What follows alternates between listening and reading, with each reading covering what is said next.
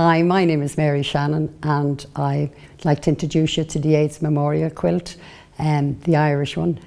We started working on it in 1990 when a friend of ours, a great friend of ours, died, and at the same time we heard about the American Names Project, and we decided we'd make one, and that's our first one there.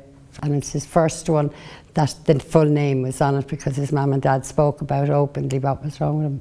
But what we done was we started a workshop in the Dublin AIDS Alliance in Parnell Street, and families and friends would come in and we would all work together on the different panels.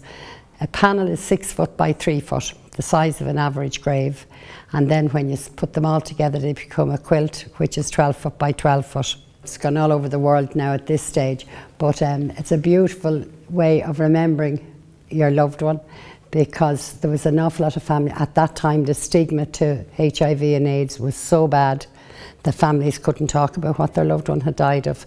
They'd say cancer or a heart attack or something like that, and they couldn't grieve. But by coming in to work in the workshops, it was a great way for them to grieve. And it wasn't all doom and gloom now. We used to have great laughs and the big tears and the whole lot, but mostly by the time they'd finish working on their panels, they would keep coming into us and giving us a hand with other ones. Joe's one, that one there for Joe, each panel will tell a story about the person, and what we wanted to do was we wanted to use material or clothes, anything at all connected to the person we used. All his friends, we all got together and we gave them all a letter out of his name to make. There's a £20 note there, well, a photocopy of a £20 note. On a Saturday night, Joe would get ready would be up in the room to getting ready to go out, you know, for a night. Wouldn't have a penny in his pocket, and he'd say to Orla, his niece, go down and ask your nanny for a loan of 20 quid for me. So this is how we put that 20 quid on it. And his mum always had a bottle of something in the house, you know, in case visitors would come. But Joe knew where she had it hid. So he used to take the sup out of the bottle every week. And it was one time she went to pour out a drink for friends of hers that was up, and there was nothing, only water in the bottle. So, but he was a real character. Also, there's a few things in there, letters and notes that were written by other friends. There's a photograph of him. The little teddy up in the top, my young lad put that on it, my youngest fella, because Joe used to babysit for me when my kids were small. And I made the fan. And the reason I done a fan is, do you know the way the fan has a lot of different languages and different designs in him? And I done that for him because Joe was such a character. You never knew what he was going to do or say or anything else, and that's how I done that. He would dress up. Oh God, he used to dress up like nobody's business, and he'd go out modelling for you. But the dolphin is there because the dolphin is free, and we put the dolphin there because Joe is free now of all pain. So that's.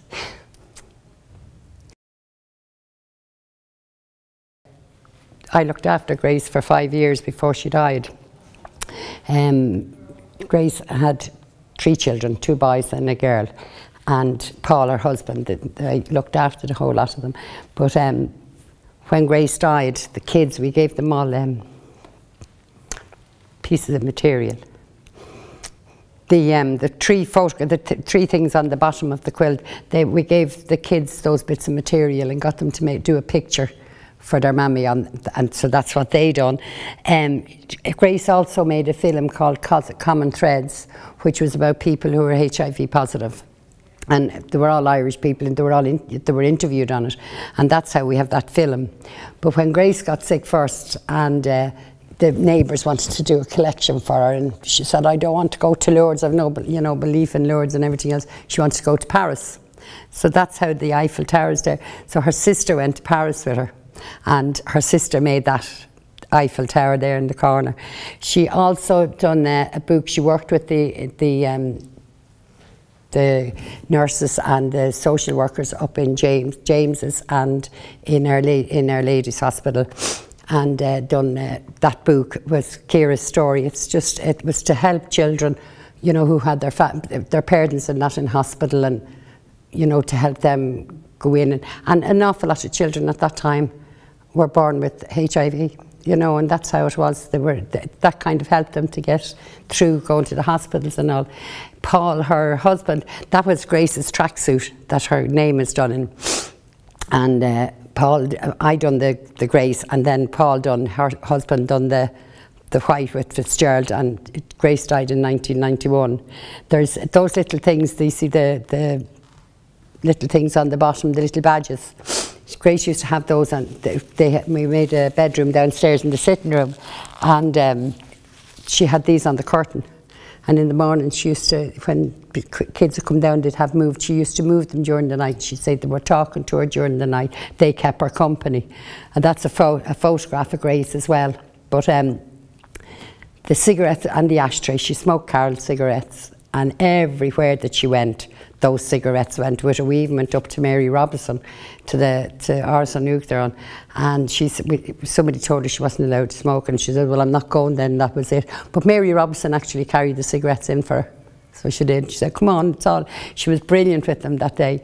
And that's how Paul put a cigarette, you see the cigarette burn, because everything she possessed, bedclothes, her own clothes, and everything had a cigarette burn in it.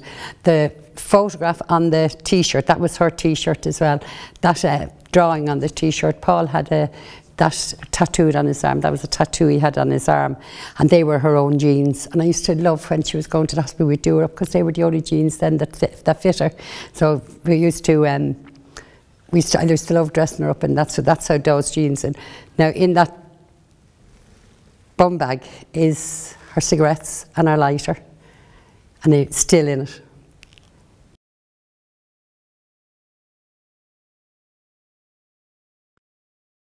The whole thing tells a story about the person, you know.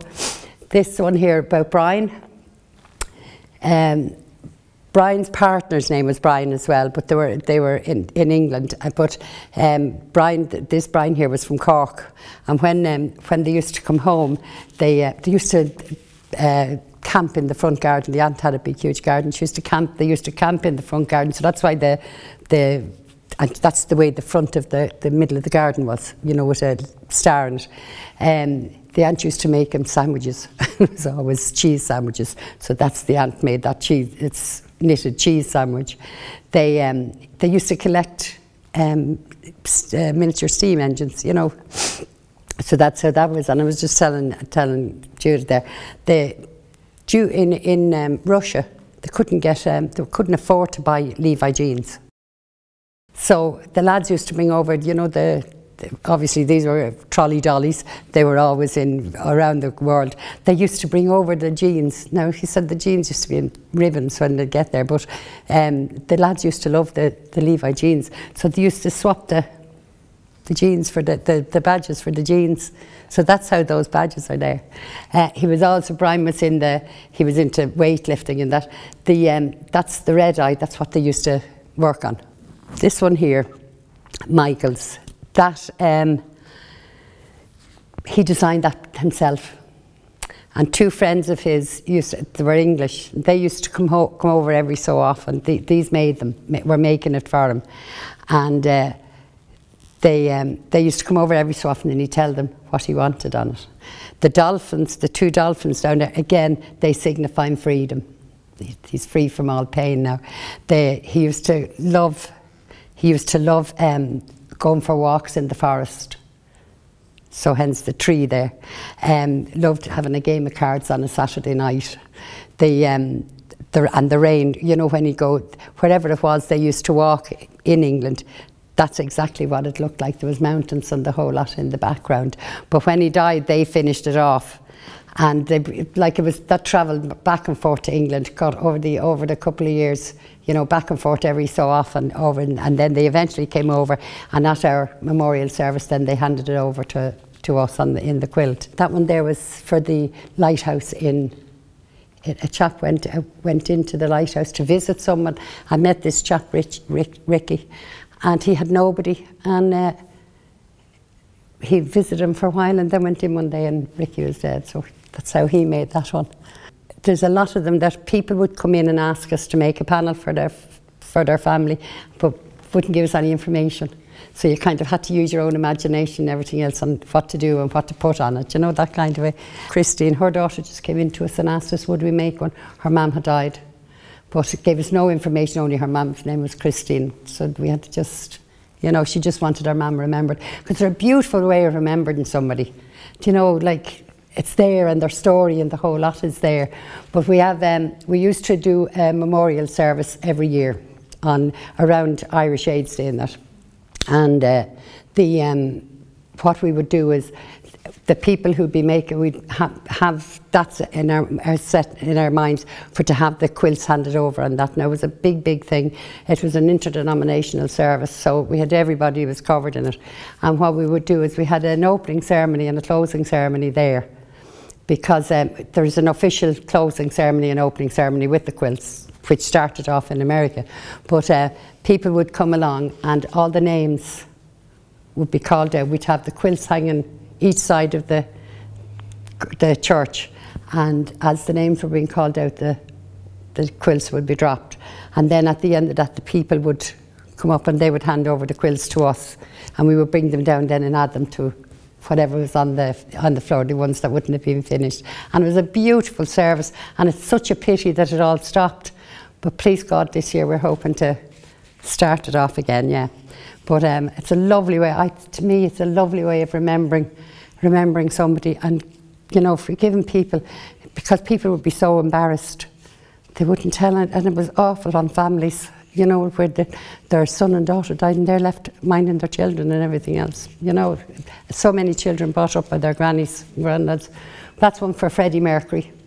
We done that ourselves in the office, just in remembrance. This one here was made for, Cherry Orchard had a unit 3, it was a respite area for people with HIV. And the lads out of that made that one. And Nicky up at the top, he used to work in the office. He was a volunteer, but he used to look after the goldfishes. So that's how the goldfish bowl is there. And he loved his Aran cardigan and his Aran jumper. So you can see, you can take that one there, was made by Barbara for David, and that's the last time she remembers being with him. She was standing looking down at the Halfpenny Bridge. And that's how she got that done. They were great in the College of Art and Designs up in Thomas Street. They used to do all this work for us. Yeah, they were very good, the students there. But yeah, everything tells a story, and it brings it all to life. Do you know, that kind of way? Yeah.